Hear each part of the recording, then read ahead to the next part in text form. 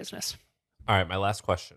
How many of these folks building software companies that you see, yourself included, are non-technical? Well, that's a great question. And in And if they fact, are non-technical, what do they do? yep. So I'm a developer, or was. I haven't written code in years, but we actually so we do a state of independent SaaS survey, and we put out a report, like an industry report. And we asked the question, do you have at least one technical founder, right? Or, and yes or no, right? And the number of SaaS companies, kind of bootstrap-ish SaaS companies with no technical founders is like, I believe it's 20%, Wow, 25%. Wow. It's very possible. It is. And usually what the expertise they have, they're either the subject matter expert, like we're going to build software for accountants. I was an accountant for 20 years, right? We're going to build software for UX designers. I was a designer for 10 years. They're either that or they're sales or marketing. That's what they should have. Now we've seen where there's a developer and then there's like the business person, the business guy or Which gal. just means and it's like anything. This is, it usually winds up meaning you're not actually that helpful and you probably shouldn't be a co-founder. If you can't sell or market or like have input on the product, or develop it, like those are really the four roles. You probably shouldn't be. So I'm not technical, but I can like tie stuff together and use Zapier, and I'm super creative. How do I start a software company without hiring, or I would if maybe hiring's it, but without having a co-founder? Right. So for you, since you have money, you would either acquire something because there's always stuff for sale that you may want to acquire and then just grow if you have a content marketing expertise, or you would hire, a developer or an agency or something to build it. If you don't have the money, a lot of people, non-technical, will work a day job and actually funnel money to the side to basically pay for a developer to do it. The other two approaches I've seen are exactly what you said, which is I'm going to build my minimum viable product using Zapier and Notion and chewing gum. All right. And I'm just going to cobble it together to the point where, hey, if I get a few grand a month in revenue, this proves it. And now I'm going to use that to get it built. It's a harder way to go, but it's possible. The last one I've seen, which is genius, and this is what the founder of Castos did, because he's a single founder, not a developer. He worked a day job.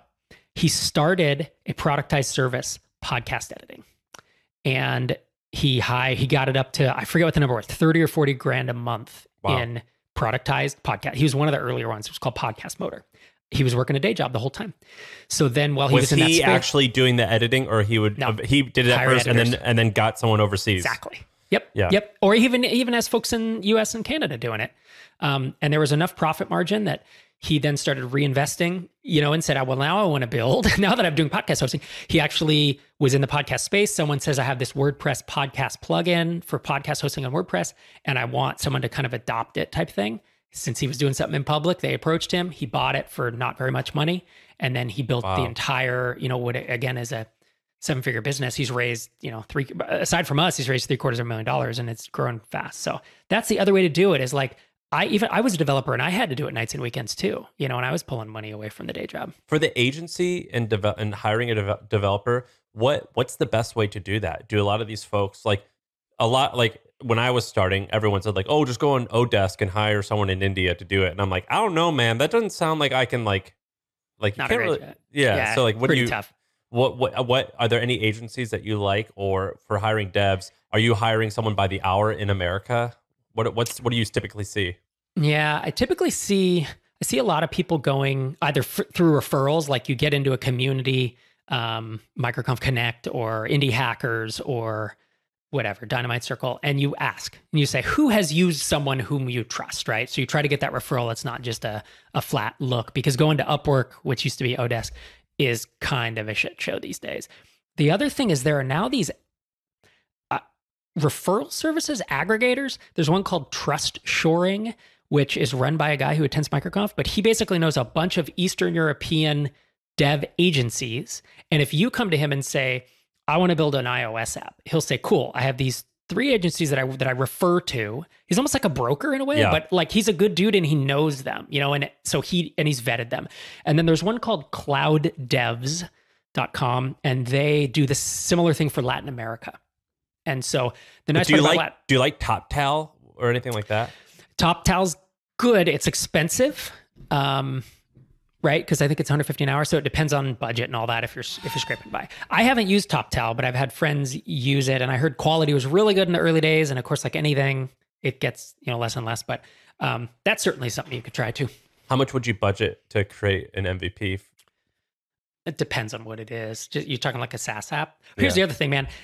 If you are non-technical and you've never started a startup before, I would say don't build a SaaS app. It's too hard. Like I have this thing called the stair-step approach to bootstrapping, which is like start small with like a WordPress plugin, a HubSpot add-on, a Salesforce add-on, a Heroku add-on, and go build that, cut your teeth at it. It's way less expensive, way harder to maintain, and way easier to maintain. You get the experience, you get some revenue, then grow it to enough that you can buy out your day job. $8,000 a month, maybe 10 grand a month. Then, and now you have experience, you can double down and do it.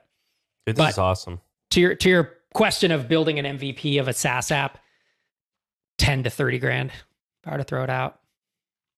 And you think a non-technical person could actually maintain that and understand what's going on? Well, no, then you'd need to have that agency stick around. That's where I'm saying if you're non-technical, you either need some money. I mean, this is why folks, you build it and you pre-sell it. You get to the point where there's enough revenue that you can then justify, raising funding, right? If you're non-technical, or you have a side job that's putting money into it. Well, thanks for coming and talking about this.